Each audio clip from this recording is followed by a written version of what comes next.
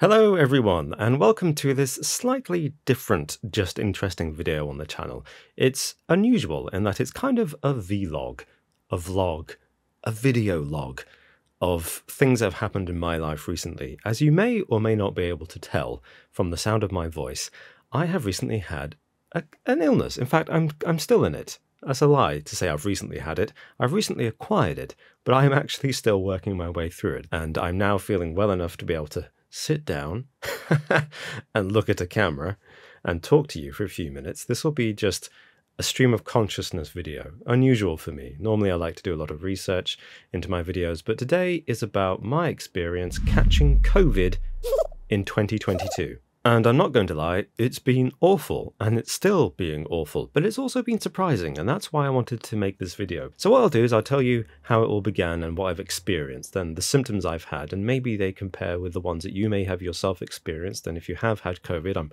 really sorry for you, or that people you know who've had COVID may have experienced, or they may be symptoms that no one else has had, because according to my doctor, perhaps that is the case. So on the 28th of June, at about 6 AM in the morning, I woke up with the most excruciating pain I have ever experienced, like someone had taken two spikes and driven them into the back of my skull behind my ears, on both sides of my head, and I was writhing in pain, convulsing. As my wife told me later, I didn't realize at the time quite what I was doing. All I remember is the pain. And it only lasted about 10 seconds, but it took a long time to fade. It took a few hours for that pain to fade.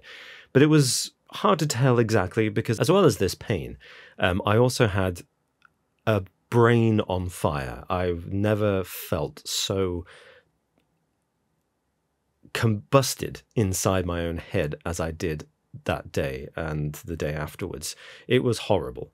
It was just constant turmoil inside my head, like my brain was steel wool on fire. It was full, it was stuffy, it was constant pain. In addition to that, my sinuses were blocked and painful, my nose was blocked and painful, my throat was blocked and painful, and my ears were blocked and painful. And I'm a man who has asthma and hay fever, and I thought this could be a cold. So luckily we had some LFTs in, some lateral flow tests. So I took a test, and this is the result. And you can't quite tell, but those lines were much stronger on the day. It was like the most positive you could possibly be in terms of test result for COVID. It was very much, you've got COVID. Now, this isn't the first lateral flow test I've taken. I've taken many over the last couple of years, and they've always been negative, and I have been blessed that so far, up to this point, since the beginning of the pandemic in, well, you might say December 2019, or you might say March 2020 in the UK, which is when our first lockdown occurred. Since that time, I have been very diligent, very careful. I've been lucky enough that I can work from home. I've been able to avoid public transport as much as possible. I wore a mask everywhere I went when I was out in public.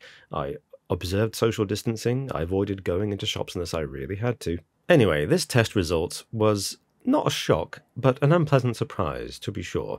After nearly 2.5 years of avoiding catching COVID, I was beginning to get optimistic that I might be one of the few that would get away with it. Alas, it was not meant to be, and on that first day, that 28th of June, by the way, happy birthday, Turkey, I was just flattened. I was completely bowled over. I could stand up to take my LFT, and then after that, all I could do was lie down. I was in bed, I dragged myself to the sofa, but between those two locations, I barely went anywhere. I had to feed myself, I had to get water, I needed to drink. But beyond that, I could do nothing. It was a miserable day. I've been ill before. In fact, I've been so ill I couldn't eat before, but it wasn't as bad as this. I couldn't concentrate. My head, like I said, was like a fireball. My body was freezing cold and boiling hot at the same time, and my stomach was incredibly delicate. It seemed that every drink I had, and I was only drinking water, mind you, just passed straight through me. And this was a surprise. This was something I didn't realize happened. And when I spoke to the doctor on the phone, they said, you need to keep hydrated, you need to keep drinking water because your body won't be accepting it. And I thought, what? Now here we get into the potential territory of too much information, but the delicate stomach is relevant because the day before, on the 27th of June, I had bad diarrhea all day. And it surprised me. I thought, where's this come from? I don't think I've eaten anything odd. I am a bit sensitive to spices, but again, I hadn't eaten anything odd in the previous weekend, so this seemingly came out of nowhere. Now, in the UK, the NHS website lists some major symptoms of COVID which you should look out for. It's a somewhat hilarious list that, like a lot of other things, when you look up cancer symptoms, you're like, oh my gosh, I've got cancer because I've got a headache. It's one of those things where anything basically could be COVID, but I'm just getting ahead of myself. Let's read them out. A high temperature or shivering, chills. Oh boy, have I been experiencing that. A new continuous cough. I've had that. A loss or change to your sense of smell or taste. Well, I haven't lost my sense of smell or taste, but my wife and I are vegetarian, and even before we were vegetarian, we hate fish, but for some reason something smells like fish. Shortness of breath. I've had that. Feeling tired or exhausted. Yes. Yes. An aching body. My arms just started aching. Just aching. For no reason. A headache? That doesn't do justice. A sore throat. You can say that again. A blocked or runny nose. Yes, I forgot to mention, the day after my nose was really blocked, it was runny all day. Yeah, I've had both of that. Loss of appetite? Yep, I've had that. Diarrhea? Little did I know at the time that it was the harbinger of COVID. But the doctors weren't surprised at all. And I say doctors because I made a lot of phone calls. As well as lying in bed, pitying myself, failing to sleep, I did ring the doctors. Now, in England, we have the National Health Service, and the National Health Service has a number of emergency helplines. You can dial 111, not exactly medical advice and not exactly a diagnosis, because the people you speak to aren't actually medical professionals, so they're not allowed to give you advice or a diagnosis. But what they can do is assess your symptoms to give you the best option for you, and they'll tell you probably to call your GP, but they might recognize that something is so severe is happening that they'll tell you to call an ambulance, or they might call an ambulance on your behalf. Or in my case, they'll pass you on to a clinician, somebody who again wasn't a fully qualified medical professional, therefore could not give me full medical advice, but could give me a more informed opinion than the person who answered the phone in the first place. So they passed me on to this person, that person passed me on to an actual doctor, and the doctor referred me to my GP. I also rang 119, which is the COVID-19 helpline in the UK. Now, I rang it because when I first called 111, which is just the National Health Service helpline, it told me to call 119 if I thought I had COVID, so I did. And when I called them, they said, "What language do you speak?" And I, slightly confused, said, "English." And they said, "Oh, you've come to the foreign language helpline." Anyway, the other person on the line, lovely young woman, incredibly helpful, incredibly kind, incredibly sympathetic, wasn't able to help me at all, and she told me to ring 111 again.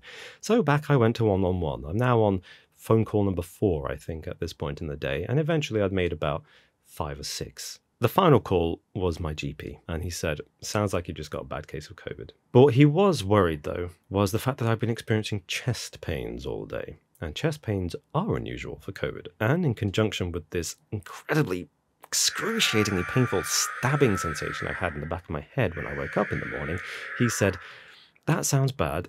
Perhaps it's an aneurysm." Now, he did point out that it would be unusual for a man of my age, who's relatively young, to have an aneurysm. Nonetheless, there is a history of heart problems in my family, so it's possible that the chest pains I was experiencing and the stabbing pain in the back of my head was an aneurysm, which would be a burst blood vessel, essentially. So he sent me to A&E. I had to call a taxi, which is fine, don't mind calling a taxi, and the taxi said it would be there in about 15 minutes. 1 hour later, the taxi still hadn't arrived, so I called the taxi rank again, and I said, "Hey, where's my taxi?" And he said, "You've been collected, you've been dropped off in A&E, it's in my records." And I said, "Well, I haven't been dropped off in A&E. Took a little bit longer, but eventually I got to A&E. Now, at A&E, they were lovely people, they were great, but I was there for 10 hours, and the waiting time when I arrived was 5 hours. So, as you can imagine, it got quite stressful when the 5th hour had passed and I was still there, and by the 10th hour I was very, very, very tired and very ill because I didn't want to fall asleep in case they called me up. Now, I don't know how A&E works in other places, but where I am, A&E is a big room full of seats. People walk in, they get registered at the reception, and then they sit down and they wait to be called. a call by a member of staff who comes out and yells their name. Some of those members of staff have quite heavy accents because they're from a region of the UK that has a heavy accent, or they're not from the UK. And some of the names, because we're a multicultural society, are not necessarily English. So sometimes those names have to be yelled 4 or 5 times before somebody responds, because you've got the perfect mixture of people who can't say the name with people who can't hear the name being said, and everyone's wearing masks. And everyone is ill. The long and the short of it is that I didn't want to fall asleep at a time in my life when I've never felt more ill. And I arrived at 7 p.m, I left at 5 a.m, and throughout that whole period, I didn't sleep, despite desperately needing to lie down and rest.